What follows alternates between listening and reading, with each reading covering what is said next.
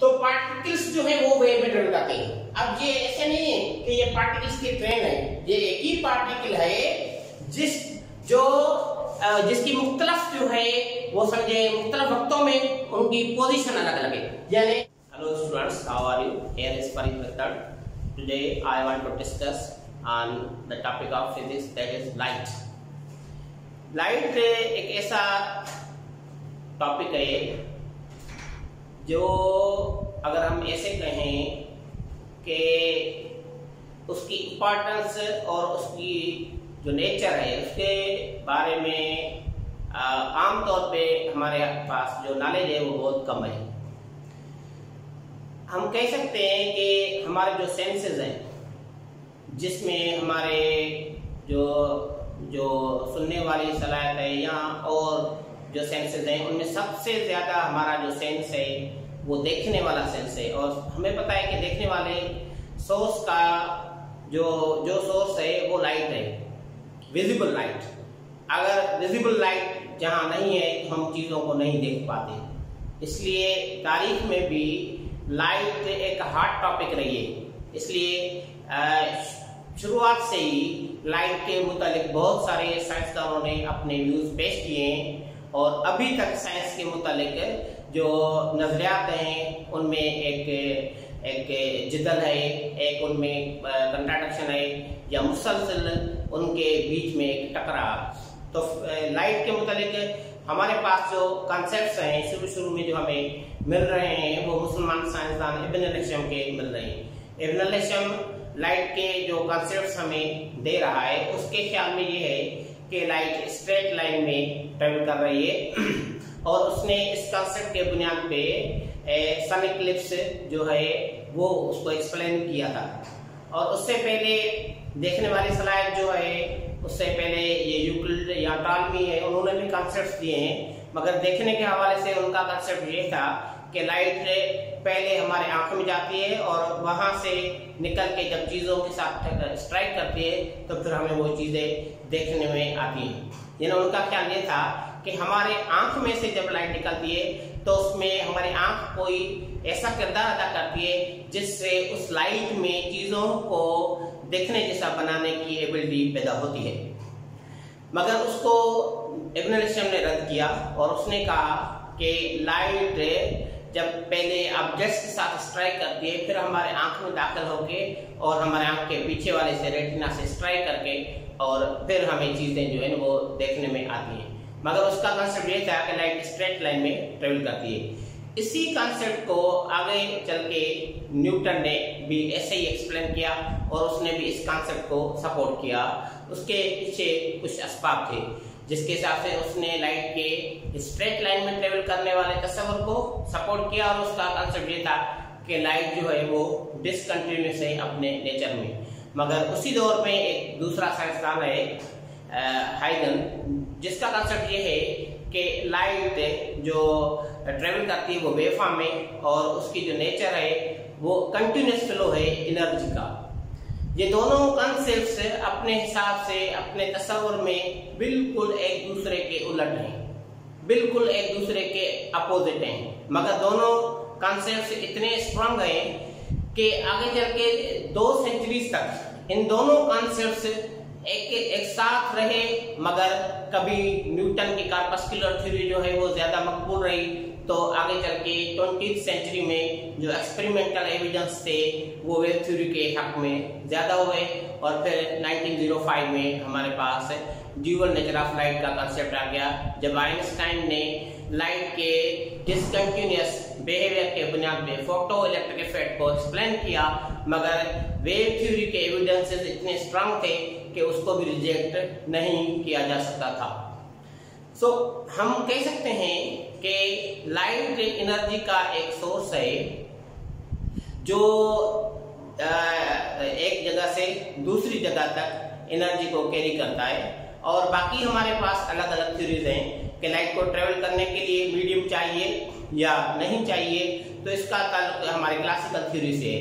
जब तक हम क्लासिकल वेव को मान रहे थे, यानी हम हाइगन के वेव थ्योरी को मान रहे थे, तब तक हमारे पास ये कॉन्सेप्ट था कि वेव को ट्रेवल करने के लिए मीडियम चाहिए। इसलिए जब 1954 में फोकाल्ट ने एक्सपेरिमेंटली प्रूव किया कि लाइट की जो स्पीड है वो मीडियम में कम है, जितना डेंसर मीडियम उतनी स्पीड कम है, तो उसके बाद उन्होंने लाइट के वेव थ्योरी को मानना शुरू किया। मगर उसके साथ उनको ये बात भी कहनी पड़ी कि इसको ट्रेवल करने के लिए मीडियम चाहिए। अब वो ओजोन लेयर कोई ना कोई मीडियम होना चाहिए। उन्होंने लेट किया कि कोई ना कोई मीडियम होगा, जिसको नाम दिया उन्होंने ईथर।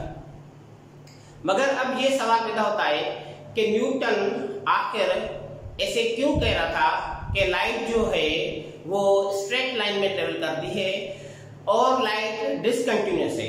और एक और सवाल ये है कि आखिर हाइगन किस बिना पे ये कह रहा था कि लाइट जो है वो एनर्जी का कंटिन्यूअस फ्लो है और वो वेव में ट्रेवल कर रही है। और दोनों इतने कॉन्सेप्ट्स में इतने रिजिड थे कि वो एक दूसरे के कॉन्सेप्ट्स को बिल्कुल कोई स्पेस नहीं दे रहे थे। वो अपने कॉन्सेप्ट्स में बिल्कुल डटे हुए थे और वो कॉन्सेप्ट्स हिस्ट्री ने साबित किए कि वो बिल्कुल दोनों अपने लिहाज के सही थे। क्योंकि हम जब ड्यूअल नेचर ऑफ लाइट को मानते हैं तब हम कहते हैं कि दोनों इस पिक्चर के एक हिस्से को देख रहे थे।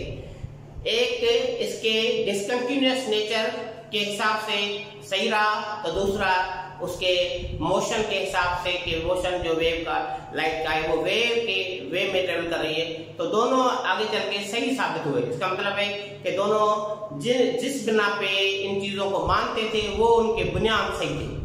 तो अब यहाँ पे हम आते हैं कि न्यूटन जो है वो कार्पस्कुलर थ्योरी को कैसे मानता था या क्यों मानता था। उससे पहले हमें ये समझना पड़ेगा कि कार्पस्कुलर थ्योरी है क्या।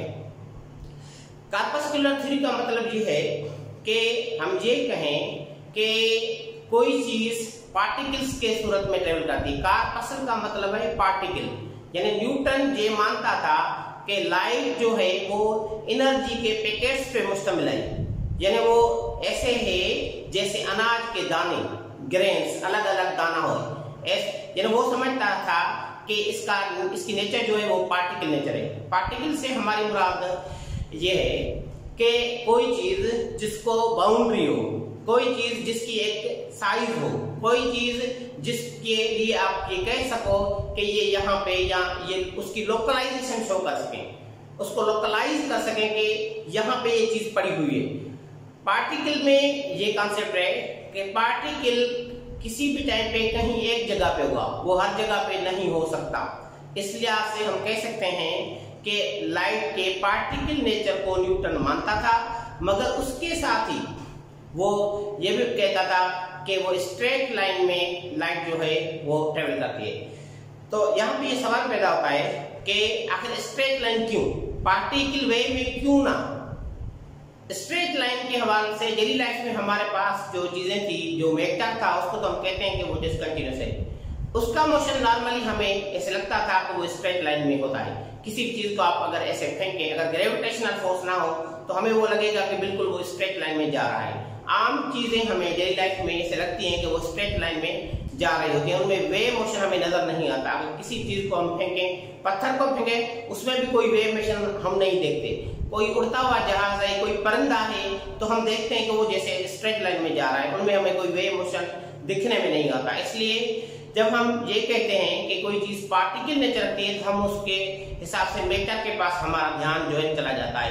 तो हम कहते हैं कि मैटर जो है वो डिसकंटिन्यूअस है, उसका पार्टिकल बिहेवियर है, और उसमें हम देखते हैं कि वो जो उसका मोशन है वो स्ट्रेट लाइन में। तो जब हम लाइट के पार्टिकल थ्योरी को मानते हैं तब भी हमारे जहन में ये होता है कि अगर लाइट की नेचर पार्टिकल है तो फिर उसका मोशन स्ट्रेट लाइन में होगा। इसलिए न्यूटन जब पार्टिकल थ्योरी को मान रहा था तो उसके हिसाब से उसके जहन में ये था कि जैसे मैटर पार्टिकल है वो स्ट्रेट लाइन में ट्रेवल करता है, तो फिर अगर एनर्जी पार्टिकल है तो वो भी जरूर स्ट्रेट लाइन में ट्रेवल करती होगी।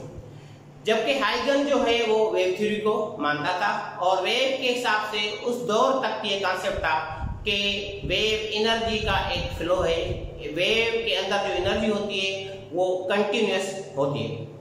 पार्टिकल के हिसाब से जो न्यूटन के पास कॉन्सेप्ट था, उसके जहन में जो सवाल थे वो कहता था कि अगर लाइट वेव में है तो फिर उसमें इंटरफेरेंस क्यों नहीं होती, अगर लाइट वेव है तो फिर उसमें डिफ्रैक्शन क्यों नहीं होती, क्योंकि हमारे पास डेली लाइफ में जितने भी एग्जांपल्स थे, जितने भी वेव के एग्जांपल्स थे, उनमें ये बिहेवियर होता है। वेव जो है वो इंटरफेरेंस करती है, वेव में जो है डिफ्रेक्शन होता है।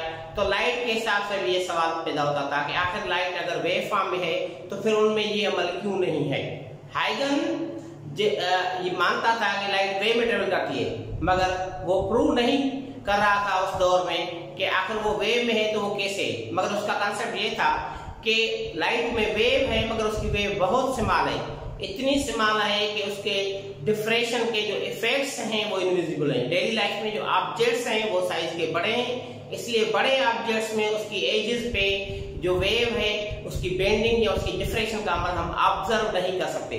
वो ये जो कॉन्सेप्ट है ये बहुत स्ट्रांग है। आगे चल के ये बात बिल्कुल सही साबित हुई कि उसने बिल्कुल सही कहा था कि वाकई में डेली लाइफ में ऑब्जेक्ट्स बड़े हैं और लाइट की जो विजिबल लाइट है उसकी वेवलेंथ बहुत स्मॉल है। वाकई भी इस वजह से उसमें डिफ्रेक्शन नहीं हो सकता। बाकी जो इंटरफेरेंस है उसके लिए एक प्रॉपर सेटिंग चाहिए, एक पैटर्न चाहिए और उसमें एक मोनोक्रोमेटिक लाइट चाहिए, क्योंकि अगर बहुत सारे कलर्स होंगे तो एक कलर एक पैटर्न सेट करेगा तो दूसरा कलर उसके ऊपर दूसरा पैटर्न सेट करेगा और उसके पैटर्न को डिस्टर्ब कर लेगा। इसलिए अगर हमारे पास डेली लाइफ में जो लाइट है, क्योंकि वो हमें पता है कि वो बहुत सारे कलर्स हैं, वो व्हाइट लाइट है, इसलिए हर कलर का अपना पैटर्न बनेगा। एक जो एक पैटर्न बनाएगा तो दूसरा उसको वॉश आउट करेगा। इसलिए विजिबल लाइट में हम ये अमल जो है इंटरफेरेंस वाला वो नहीं देखते। 1801 में थॉमस यंग ने जब ये एक्सपेरिमेंट किया, जिसको हम यंग्स डबल स्लिट एक्सपेरिमेंट के नाम से पढ़ते हैं, तो उसमें उन्होंने मोनोक्रोमेटिक लाइट इस्तेमाल की। मोनोक्रोमेटिक का मतलब है ऐसी लाइट जिसमें सिर्फ एक ही कलर हो। तो तब वो साबित कर सका कि लाइट में जो है ना वो इंटरफेरेंस हो रही है। जबकि 1642 में न्यूटन पैदा हुआ है और हाइगन 1629 में, तो इनके उम्र में बहुत थोड़ा फर्क है। एक ही दौर के साइंटिस्ट हैं और तकरीबन 1665 में या 63 या 4 में न्यूटन ने अपने नजरियात जो हैं वो देना शुरू किए हैं। उन्होंने ये लाइट के ऊपर भी एक्सप्लेनेशन दिए हैं, न्यूटन्स लॉज ऑफ मोशन भी दिए हैं इस दौर में, और हाइगन ने भी अपने हिसाब से लाइट को एक्सप्लेन किया है। ये तकरीबन इनका दौर है और पूरा ये जो है 17th सेंचुरी आगे चल के पूरी 18th सेंचुरी तकरीबन न्यूटन के नजरियात से भरी हुई थी। न्यूटन ने इतना बड़ा काम किया कि उस दौर में हाइगन को स्पेस ही नहीं मिला। लोग हाइगन को नहीं मानते थे क्योंकि न्यूटन की शोहरत बहुत ज्यादा थी, उसके आगे हाइगन की शोहरत बहुत कम थी। इसलिए हाइगन, हालांकि हाइगन का जो कॉन्सेप्ट है वो बहुत उससे भी ज्यादा स्ट्रांग है जो न्यूटन पेश करा है, मगर हाइगन ने दूसरे साइड पे इतना बड़ा काम नहीं किया जितना न्यूटन ने किया है। इसलिए न्यूटन के नजरियात जो है वो ज्यादा मकबूल रहे। हालांकि 1801 में थॉमस यंग ने यंग्स डबल स्लिट एक्सपेरिमेंट में ये साबित कर दिया कि लाइट जो है वो वेव में ट्रेवल करती है, क्योंकि इंटरफेरेंस सिर्फ और सिर्फ तब हो सकती है जब कोई चीज वेव में ट्रेवल करे। और उन्होंने स्क्रीन पे जो है जो लाइट की इंटरफेरेंस कराई, जिसमें हमारे पास रिजल्ट्स आए ब्राइट और डार्क फ्रिंजेस के। तो ये ब्राइटनेस और डार्कनेस के अल्टरनेटिव जो पैटर्न बना वो सिर्फ तभी हो सकता है जब वहां पे इंटरफेरेंस हो। तो इंटरफेरेंस तो 1801 में थॉमस यंग ने लाइट की साबित कर दी, मगर न्यूटन की इतनी बड़ी शोहरत थी कि उस एक्सपेरिमेंट को भी उस दौर के साइंसदानों ने नहीं माना।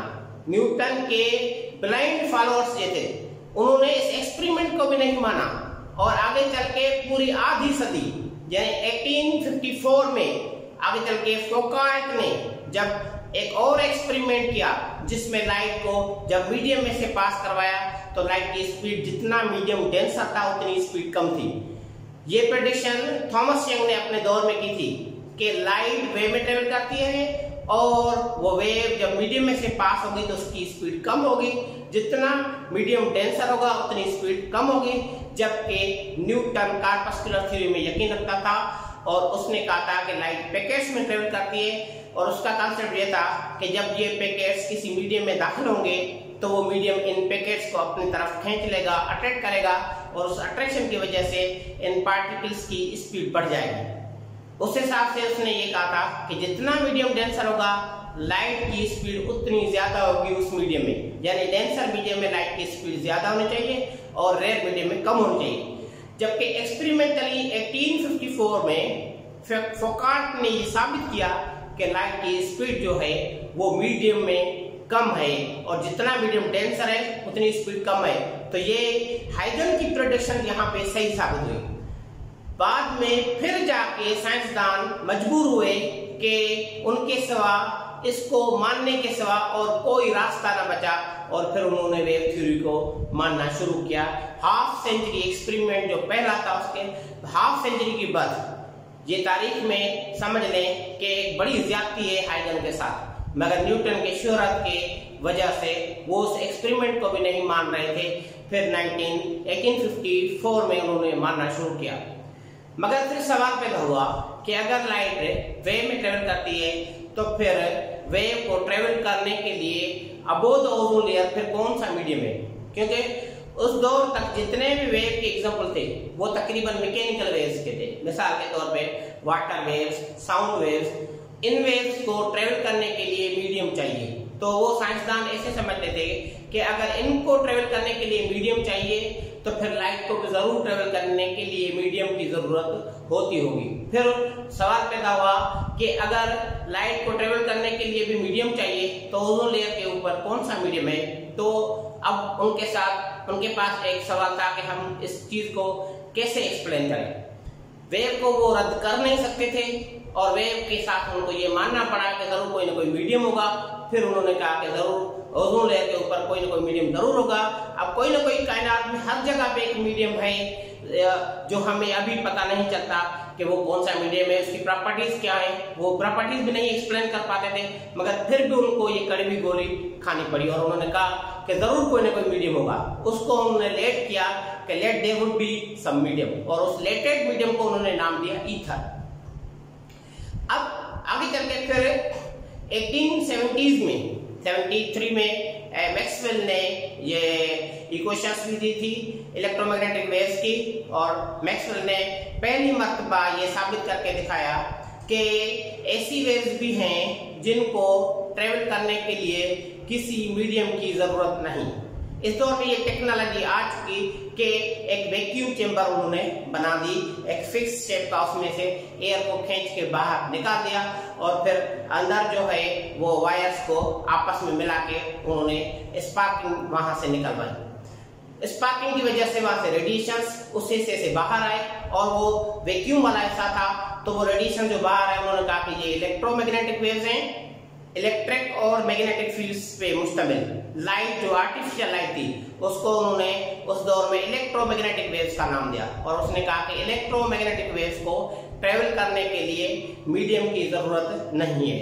मगर फिर भी ये कॉन्सेप्ट रहा कि ये जो लाइट ओजोन लेयर से ऊपर है कोई ना कोई मीडियम होगा। एक्सपेरिमेंटली अभी ये साबित नहीं हुआ था कि मीडियम है या नहीं है।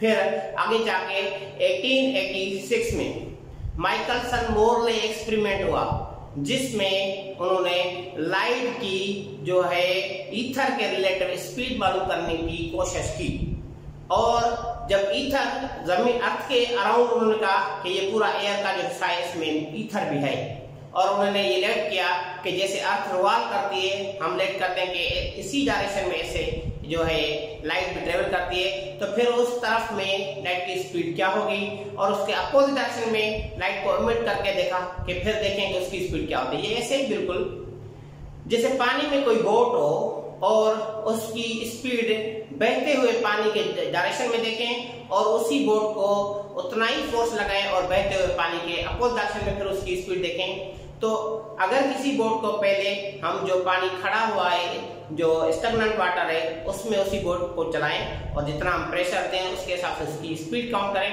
फिर उसी बोट का इंजन जो है उतना ही फोर्स लगाएं, फिर देखें कि पैरेलल क्या स्पीड बनती है, एंटी पैरेलल क्या। तो उसका मतलब ये है कि बोट की स्पीड जो है अगर पानी के डायरेक्शन में ट्रेवल करेगी तो जिस तरफ पानी बह रहा है वाटर की वेलोसिटी भी उसमें ऐड होगी जो बोट की खड़े हुए पानी में है उसके साथ हम ऐड करेंगे। रिलेटिव स्पीड जो है वो ज्यादा होनी चाहिए खड़े हुए पानी के हिसाब से। अगर अपोजिट डायरेक्शन में ट्रेवल करें तो फिर वाटर की स्पीड जो है हम बोट के खड़े हुए पानी में जो उसकी स्पीड है उसमें सेपरेट करेंगे, रिलेटिव स्पीड उसमें कम होनी चाहिए। तो ये समझते थे कि लाइट की स्पीड जो है ईथर के पैरेलल और होनी चाहिए और ईथर के एंटी पैरेलल और होने चाहिए, मगर एक्सपेरिमेंट में ऐसा कोई रिजल्ट नहीं मिला। उन्होंने एक्सपेरिमेंट में ये देखा कि ईथर की पैरेलल और एंटी पैरेलल दोनों डायरेक्शन में उनकी स्पीड सेम है। तो फिर उन्होंने कहा कि ईथर है ही नहीं। अगर ईथर होता तो फिर जो लाइट की स्पीड है वो पैरेलल में ज्यादा होगी, एंटी पैरेलल में कम होती होगी, मगर क्योंकि अब स्पीड सेम है इसका मतलब है देयर इज नो ईथर। तो 1886 में ईथर का कॉन्सेप्ट जो है वो रिजेक्ट हो गया। तो ये तकरीबन ये जो हमारी 19th सेंचुरी है ये वेव थ्योरी के तकरीबन एक्सपेरिमेंटल उसके हक में हुई है। फिर आगे चल के 1886 में और एक्सपेरिमेंट्स भी हुए, जैसे ब्लैक बॉडी रेडिएशंस, जैसे हमारे पास जो है photo electric effect experiment. Hertz ने ये एक्सपेरिमेंट दोनों किए और इन एक्सपेरिमेंट्स में जो हमारे पास रिजल्ट्स आए उन रिजल्ट्स को वेव थ्योरी एक्सप्लेन करने में कंप्लीटली नाकाम रही। ना वो ब्लैक बॉडी रेडिएशन को समझा पाई और ना ही वो जो है फोटो इलेक्ट्रिक इफेक्ट एक्सपेरिमेंट को। ब्लैक बॉडी रेडिएशंस को आगे जाके 1900 में तब जो है मैक्स प्लैंक एक्सप्लेन करने में कामयाब हुआ जब उन्होंने लाइट के अंदर क्वांटाइजेशन के कॉन्सेप्ट जो है उसको इंटर किया। मैक्स प्लैंक ने पहली मर्तबा ये कहा कि लाइट जो है वो क्वांटाइज्ड है, यानी उसके अंदर जो वेव्स हैं जब किसी सोर्स में से निकलती हैं तो उनकी फ्रीक्वेंसी जो है उनमें क्वांटाइजेशन है। क्वांटाइजेशन का मतलब है कि हमारे पास रिजल्ट्स ऐसे आए कि जितने भी रिजल्ट्स हों वो जरूर अपने फंडामेंटल रिजल्ट्स में से निकले हुए हों, उनमें कोई एक फंडामेंटल वैल्यू हो और तमाम वैल्यूज हमेशा उसमें से निकले। तो लाइट में क्वांटाइजेशन का कॉन्सेप्ट जो है इंटर करने वाला मैक्स प्लैंक है। उससे पहले लाइट के अंदर ये कॉन्सेप्ट था कि कितनी भी फ्रीक्वेंसीज हो मगर तमाम वेव्स की एनर्जी सेम होती है, every wave carry same energy. इसको हम कहते हैं इक्विपार्टीशन थ्योरम। ये इक्विपार्टीशन थ्योरम का कॉन्सेप्ट था जिसकी वजह से वो ब्लैक बॉडी रेडिएशन को नहीं समझा पा रहे थे या एक्सप्लेन करने में वो नाकाम हो रहे थे। तो इसको मैक्स प्लैंक ने इक्विपार्टीशन थ्योरम को रद्द किया और उसकी जगह पे उन्होंने ये कहा कि जितनी फ्रीक्वेंसी ज्यादा होगी उस वेव की एनर्जी उतनी ज्यादा होती है। तो उन्होंने एक फार्मूला यूज किया E=h/nu, जिसमें उन्होंने ये कहा कि जिस रेट से फ्रीक्वेंसी बढ़ेगी उस रेट से उसकी वेव की जो है वो एनर्जी बढ़ती है। तो उन्होंने क्वांटाइजेशन का तस्वर दिया और क्वांटाइजेशन के तस्वर के बुनियाद पे वो ब्लैक बॉडी रेडिएशंस को एक्सप्लेन करने में कामयाब हुआ। मगर यहाँ पे मैक्स प्लैंक अभी भी क्लासिकल वेव थ्योरी का कॉन्सेप्ट रखता है। यानी क्लासिकल वेव थ्योरी का कॉन्सेप्ट ये है कि एनर्जी जो है वो कंटिन्यूअस है और वो कंटिन्यूअस एनर्जी वेव में ट्रेवल करती है। एक जो है अलमिया ये था हमारे पास, तो साइंटिस्ट अगर न्यूटन को मानते थे तो वो कॉर्पस्कुलर थ्योरी को हूबहू वैसे ही मानते थे जैसे न्यूटन ने एक्सप्लेन किया, और अगर वो वेव थ्योरी को मानते थे तो वो वेव थ्योरी को भी हूबहू ऐसे ही मानते थे जैसे उसको हाइगन ने एक्सप्लेन किया। हाइगन के ख्याल में ये है कि वेव एनर्जी का कंटिन्यूअस फ्लो है, यहाँ पे एनर्जी कंटिन्यूअस है और वो वेव में ट्रेवल करती है। न्यूटन ये कहता है कि एनर्जी डिसकंटिन्यूअस है और वो स्ट्रेट लाइन में ट्रेवल करती है। तो जब तक वो न्यूटन को मानते हैं तो उनका ये कॉन्सेप्ट है कि एनर्जी डिसकंटिन्यूअस है, वो स्ट्रेट लाइन में ट्रेवल करती है। जब हाइगन को मानते हैं तो वो कहते हैं एनर्जी कंटिन्यूअस है और वो कंटिन्यूअस एनर्जी जो है वो वेव में ट्रेवल करती है। तो ये असल में यही मसला था कि अगर हम लाइट को वेव के फॉर्म में माने और उसके साथ हम ये भी कहें कि एनर्जी कंटिन्यूअस है, तो यहाँ पे एनर्जी का जो कंटिन्यूअस वाला कॉन्सेप्ट था यही प्रॉब्लम था हमारे पास लाइट की एग्जैक्ट पिक्चर देने में प्रॉब्लम था। जब आगे जाके 1905 में Einstein photo electric effect experiment जो है उसको एक्सप्लेन करता है, तो आइंस्टाइन जो है पहली मर्तबा क्रिएटिव अंदाज में इसको मैक्स प्लैंक के कॉन्सेप्ट को लेता है। मैक्स प्लैंक कहता है कि एक वेव की एनर्जी जो है वो उसका प्लैंक्स कांस्टेंट h और जो उसकी फ्रीक्वेंसी उसके प्रोडक्ट के इक्वल होगी और वो एनर्जी h/nu पूरी वेव में फैली हुई होगी। न्यूटन ये कहता है कि जरूरी है क्या कि ये इतनी एनर्जी जो h/nu है ये पूरी वेव में फैली हो? क्या ये पॉसिबल नहीं है कि ये पूरी वेव की एनर्जी पार्टिकल के फॉर्म में हो, एक पार्टिकल को हो एनर्जी का और वो वेव में ट्रेवल करता हो? यहाँ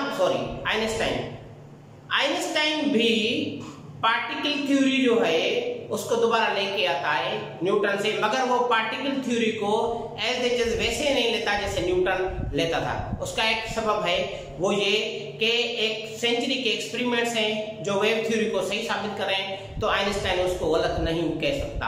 अब आइंस्टाइन को यहाँ पे इस चीज को क्रिएटिव अंदाज में ही लेना था, और आइंस्टाइन ने ये कहा कि अगर हम ऐसे कंसीडर करें कि लाइट जो है वो डिसकंटिन्यूअस है, पैकेट्स में है, और वो पैकेट्स हम कंसीडर करें कि वो ट्रेवल करते हैं वेव में, और जब इंटरेक्शन होता है मैटर के साथ तो यहाँ पे इंटरसेक्शन एक एनर्जी पार्टिकल का एक मास पार्टिकल के साथ हो।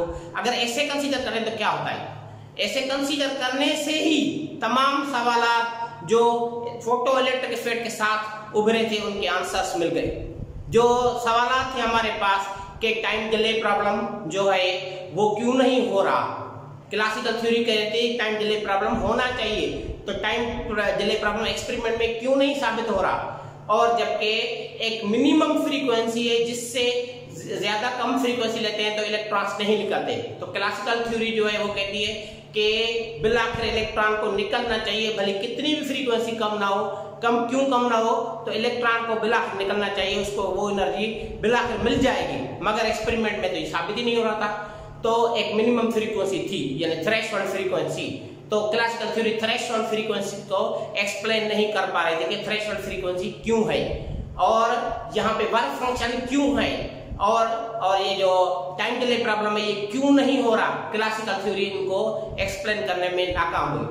जब आइंस्टाइन कहता है कि लाइट जो है वो पैकेट्स के फॉर्म में है, और वो पैकेट्स एनर्जी के जो है वो वेव में ट्रेवल करते हैं, जब उनका इंटरेक्शन होता है मैटर के साथ तो एक एनर्जी पार्टिकल का एक मास पार्टिकल के साथ होता है। तो interaction is between mass particle and energy particle, interaction is between two particles. जबकि इससे पहले हमारे पास कॉन्सेप्ट ये था कि एनर्जी इलेक्ट्रॉन के साथ जो लाइट इंटरेक्ट करती है तो एज अ वेव इंटरेक्ट करती है। तो जब तक हम एज अ वेव कंसीडर कर रहे थे तब तक हमारे पास टाइम डिले प्रॉब्लम का कंसेप्ट था, तब तक हमारे पास थ्रेशोल्ड फ्रीक्वेंसी का कंसेप्ट नहीं था, वर्क फंक्शन का कंसेप्ट हमारे पास नहीं था। तो क्लासिकल थ्योरी जिसमें हम ये कहते हैं कि एनर्जी कंटिन्यूअस है, जब तक हम इस नजरिए में बिलीव कर रहे थे तब तक फोटो इलेक्ट्रिक इफेक्ट एक्सपेरिमेंट जो है उसको एक्सप्लेन करना पॉसिबल नहीं था। तो मैक्स प्लांक का वही फार्मूला E = h/nu, जिसमें मैक्स प्लांक ये कहता है कि h/nu के बराबर एनर्जी होगी और वो पूरी वेव में फैली होगी, तो वो क्लासिकल कॉन्सेप्ट को मानता है। मैक्स प्लांक ने सिर्फ ये कहा कि एनर्जी क्वांटाइज्ड है। क्वांटाइजेशन का मतलब जरूरी नहीं है कि वो डिसकंटिन्यूअस हो। क्वांटाइजेशन का मतलब ये है कि एक बेसिक वैल्यू है और दूसरे तमाम वैल्यू उसमें से निकालते हैं। तो क्वांटाइजेशन स्टैंडिंग वेव में भी होती है, क्लासिकल मैकेनिकल स्टैंडिंग वेव में भी होती है। सोनोमीटर में जो वेव्स प्रोड्यूस होती है जिसमें फ्रीक्वेंसी का फार्मूला जो है हमारे पास nth फ्रीक्वेंसी Fn = NF1, यानी उसमें जो फ्रीक्वेंसी है सेकंड हार्मोनिक जो है उसकी फर्स्ट हार्मोनिक से दुगनी है, थर्ड हार्मोनिक की 3 गुना ज्यादा है। इस तरीके से जो है n टाइम्स, और n जो है वो इंटीग्रल मल्टीपल वैल्यू है 1 2 3 4 ऐसे होल नंबर में। इसलिए क्वांटाइजेशन तो मैकेनिकल वेव की फ्रीक्वेंसी में भी है, तो वहां पे तो हमारे पास कॉन्सेप्ट जो है वो ये नहीं है डिसकंटिन्यूअस का। तो क्वांटाइजेशन का मतलब डिसकंटिन्यूअस नहीं है। मैक्स प्लांक लाइट के डिसकंटिन्यूअस बिहेवियर में यकीन नहीं रखता था, वो क्लासिकल वेव थ्योरी में ही यकीन रखता था। बस उसने चेंज ये लाई कि उसने इक्विपार्टीशन थ्योरम को रद्द कर दिया और उसने उसकी जगह पे ये कहा कि जितनी फ्रीक्वेंसी ज्यादा होगी उस वेव की एनर्जी उतनी ज्यादा होगी। मगर इसके इसी कॉन्सेप्ट को उसी फार्मूले को उसकी वेव के अंदर जो एनर्जी वो कहता है, मैक्स प्लांक सिर्फ उसमें एक क्रिएटिव चेंज कॉन्सेप्चुअली लाता है और उसमें थियोरेटिकली वो अपने दिमाग को इस्तेमाल करके इस नतीजे पे पहुंच जाता है कि ये वेव के अंदर जितनी एनर्जी मैक्स प्लांक कह रहा है ये जरूरी नहीं कि पूरी वेव में फैली हो, ये भी हो सकता है कि ये एनर्जी एक पैकेट के फॉर्म में हो और वो पैकेट वेव में ट्रेवल कर रहा हो। तो उन्होंने जब ये पैकेट के अंदर एनर्जी को कंसीडर किया और इंटरेक्शन जो है मैटर और एनर्जी में ऐसे कहा कि ये जब इंटरेक्शन है तो ये दोनों एक एज अ पार्टिकल बिहेव करते हैं, और जब ये ट्रेवल कर रही है लाइट तो एक पार्टिकल जो है वो वेव में ट्रेवल करता है, तो मोशन के दौरान उसका बिहेवियर लाइट का वेव वाला है, इंटरेक्शन के दौरान उसका बिहेवियर जो है एज अ पार्टिकल है। तो लाइट में दोनों प्रॉपर्टीज हैं कि लाइट वेव भी है पार्टिकल भी है। मोशन कंसीडर करेंगे तो वेव, इंटरेक्शन कंसीडर करेंगे तो पार्टिकल और हमारे पास एक एक्सपेरिमेंट्स की सीरीज है, जिसमें एक्सपेरिमेंट्स की एक सीरीज ऐसी है जो ये साबित करती है कि लाइट में वेव बिहेवियर है, और एक्सपेरिमेंट्स की एक दूसरी सीरीज है जो साबित करते हैं कि लाइट का जो है बिहेवियर वो डिसकंटिन्यूअस है। कोई भी ऐसा हमारे पास एक्सपेरिमेंट नहीं है जिसमें हम एक टाइम दोनों प्रॉपर्टीज हम देख सकें। अगर हम फोटो इलेक्ट्रिक इफेक्ट एक्सपेरिमेंट करवाएंगे, अगर हम कॉम्पटन इफेक्ट एक्सपेरिमेंट करवाएंगे, तो उनमें लाइट की डिसकंटिन्यूअस नेचर साबित होगी, उसमें पार्टिकल नेचर साबित होगी। अगर हम डिफ्रेक्शन करवाएंगे, अगर हम इंटरफेरेंस करवाएंगे, तो फिर उसमें लाइट की जो वेव बिहेवियर है वो साबित होगी। तो लाइट में दोनों प्रॉपर्टीज हैं, यानी हमारे पास पहले ये कॉन्सेप्ट था। मिसाल के तौर पे अगर मैं इसके पिक्चर में आपको ये दोनों मॉडल्स जो है ड्रा करके समझाऊं, तो न्यूटन जो है वो क्या कहता है, न्यूटन का कॉन्सेप्ट हमारे पास ये है, न्यूटन्स मॉडल। हम लिखते हैं इसको न्यूटन्स मॉडल। न्यूटन्स मॉडल ये कि लाइट ऐसे ट्रेवल करती है पैकेट्स की सूरत में, यानी ये एनर्जी के पैकेट्स हैं। यहाँ पे थोड़ी देर के बाद, यहाँ पे थोड़ी देर के बाद, यहाँ पे ऐसे ये पैकेट्स स्ट्रेट लाइन में ट्रेवल करते हैं। तो न्यूटन कहता है कि लाइट जो है वो अपने नेचर में डिसकंटिन्यूअस है, और डिसकंटिन्यूअस का मतलब आप समझ लें कि लाइट जो है वो पार्टिकल बिहेवियर रखती है, और वो ट्रेवल जो है वो स्ट्रेट लाइन में करती है। जबकि हमारे पास हाइगन का जो कॉन्सेप्ट है, जिसको हम हाइगन्स वेव थ्योरी कहेंगे, हाइगन्स वेव थ्योरी या हाइगन्स मॉडल। इसी तरीके से अगर हम इसको हाइगन्स मॉडल कहें तो ये कह सकते हैं। तो यहाँ पे ये है कि लाइट ऐसे ट्रेवल करती है। अब ये देखें, एक तो यहाँ पे पार्टिकल्स नहीं है इसमें, दूसरा ये एक जिगजैग पाथ है, यानी एक स्ट्रेट लाइन अगर हम ड्रा करें तो उससे ऊपर भी है फिर नीचे भी, इसी तरीके से ये जिगजैग पाथ में एनर्जी का यहाँ पे फ्लो है। तो यहाँ कह सकते हैं कि हाइगन ये कहता था कि एनर्जी जो है वो कंटिन्यूअस है, फ्लो के हिसाब से एनर्जी जो है, ये लाइट में जो एनर्जी वो कंटिन्यूअस है, और वो ट्रेवल जो है वो वेव में करती है। मगर एक्सपेरिमेंट्स ने आगे चल के ये साबित किया कि ये दोनों नजरिया एट ए टाइम सही है, मगर उनमें मिस्टेक है। वो ये है कि हमारा जो मॉडर्न मॉडल है, जो अब हम जिस मॉडल को मानते हैं, वो हमारा मॉडल जो है वो ये है, जिसको हम कहते हैं dual nature of light. Dual nature of light. Dual का मकसद ये है कि कोई चीज एट ए टाइम दो प्रॉपर्टीज अपने साथ रखे। कोई चीज जिसमें दोनों प्रॉपर्टीज एक साथ हो, तो उसके लिए हम टर्म इस्तेमाल करेंगे ड्यूअल। डबल जो है इसका मतलब है दो अलग अलग चीजें, एक जैसी दो अलग चीजें। ड्यूअल का मतलब है कि एक चीज के अंदर दो प्रॉपर्टीज। जैसे हम फिल्मों में देखते हैं कि एक आदमी दो कैरेक्टर्स एक ही फिल्म लेता है, एक ही फिल्म में वो खुद बेटा भी होता है तो बाप भी होता है, तो एक बंदा दो कैरेक्टर्स अगर ले तो हम कहेंगे वो ड्यूअल है। इसी तरीके से एक चीज में दो प्रॉपर्टीज हो तो हम उसके साथ ये टर्म इस्तेमाल करेंगे ड्यूअल। लाइट में भी हम ये टर्म इस्तेमाल करते हैं ड्यूअल। ये हमारा मॉडल जो मॉडर्न मॉडल है लाइट का, जिसको ड्यूअल नेचर ऑफ लाइट कहते हैं, वो हमारे पास ये है। आप मॉडल में से बिल्कुल आसानी से ये बात समझ लेंगे। देखिए वो हमारा मॉडल ये है। अब इसको अगर हम इससे कंपेयर करें तो देखें यहाँ पे पार्टिकल्स हैं, यहाँ पार्टिकल्स हैं, मगर ये पार्टिकल्स स्ट्रेट लाइन में ट्रेवल करने वाले हैं, जबकि यहाँ पे देखें यहाँ पे कोई पार्टिकल नहीं है, मगर ये एनर्जी एक जिगजैग पाथ में ट्रेवल करने वाली है। इसमें आप देखें कि यहाँ पे पार्टिकल्स हैं जो कि न्यूटन ने दिए थे, मगर ये पार्टिकल्स स्ट्रेट लाइन में ट्रेवल करने वाले पार्टिकल्स नहीं है। ये पार्टिकल्स ऐसे ट्रेवल करते हैं जैसे हाइगन कहता है। तो पार्टिकल्स जो है वो वेव में ट्रेवल करते हैं। अब ये ऐसे नहीं है कि ये पार्टिकल्स की ट्रेन है, ये एक ही पार्टिकल है जिसकी मुख्तलिफ जो है वो समझे मुख्तलिफ वक्तों में उनकी पोजीशन अलग अलग है। यानी किसी वक्त में वो यहाँ पे था, थोड़ी देर के बाद वो यहाँ पे, उसके बाद ये यहाँ पे।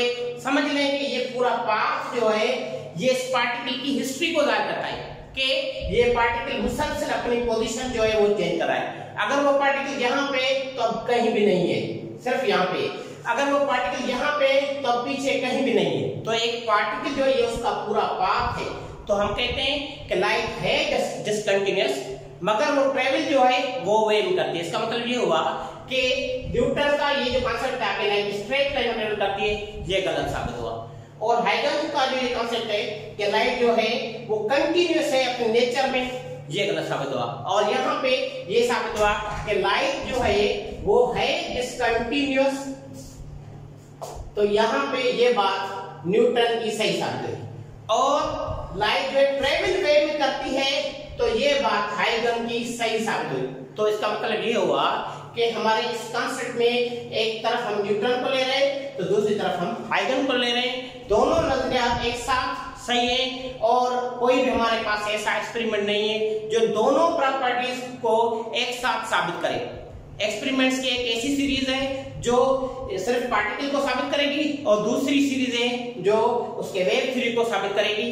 बस यहाँ पे हमें ये ध्यान में रखना पड़ेगा कि अब हम जब पार्टिकल का टर्म इस्तेमाल करेंगे तो वो क्लासिकल पार्टिकल नहीं है जो कि स्ट्रेट लाइन में ट्रेवल करने वाला था।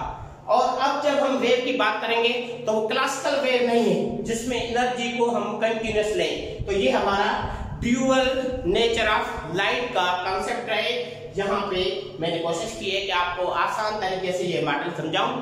आगे वाले लेक्चर में मैं इस पे और ज्यादा बात करूंगा। मेहरबानी, थैंक यू।